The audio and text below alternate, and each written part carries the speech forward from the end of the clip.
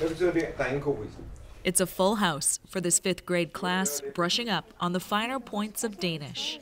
Kids here are back for their 2nd semester during a pandemic. Physical distancing isn't a priority. Teacher Jens Rogard's style is hands-on. For proper teaching, we can't do that with a distance. But right now, that we're trying to do things as normal as possible, not scare any kids. How many times a day do you wash your hands? The students at Alholm Public School in Copenhagen are eager to brag about their hygiene. Those staff say they need constant reminders. 12-year-old Seda is happy to be back at school. It's really fun to have your friends again and talk to them and play soccer. Fun, yes, says her classmate Jeppe. They both agree, though, they were nervous at first. I was a little bit scared because nobody knew what it was. And like, what could happen if you get sick? It was really hard a bit and you cannot stop thinking about it, but it is what it is. The rules haven't always been this relaxed here. Headmaster Soren Witt says when they first opened in April, it was strict. Each class was divided into 3 groups, and they all had their own teacher. So there was a lot of planning in that.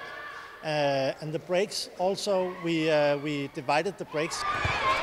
A number of schools have had COVID cases, but 4 months on, the back-to-class plan in Denmark is seen as a success. In this phase of reopening, it's been left up to individual schools to design their own plan.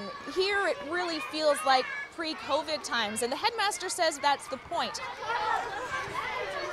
With small pupils, there is a very little risk. I think they should take it easy and follow the rules, keep the distance, be aware of the hygiene and the pupils' hygiene, and then I think things will work. Denmark, a country of not even 6 million people, was able to avoid the mass outbreaks seen in other parts of Europe by going into lockdown early. Schools were ordered open before bars and restaurants. And because kids were back in class so quickly, countries around the world, including Canada, have been asking for advice. It's a good story about cooperation. The teachers' union collaborated with the government and says staff concerns were addressed early on. So their parents met teachers who felt safe about this, telling them that we can cope with this situation. That also made parents feel safe. The evidence overall is that it's a pretty safe place to be. This virologist says it's more than planning that's preventing future outbreaks. Most of the evidence point to the fact that even though children can become infected, they are not getting severely diseased, and also they do not transmit the disease for reason we don't know.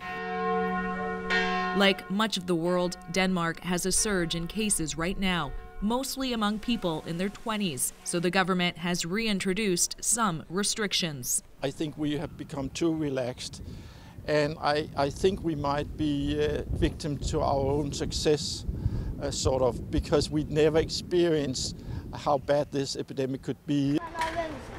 That relaxed attitude on show right at the school's gate. Danish parents take it all in stride and offer advice. Take a deep breath and let them go back. And if something happens, you take their precautions, and one class might be at home for a week again, but life needs to go on. For now, in Denmark, it does go on, which for the moment may make this country the envy of the world. Renee Filipponi, CBC News, Copenhagen.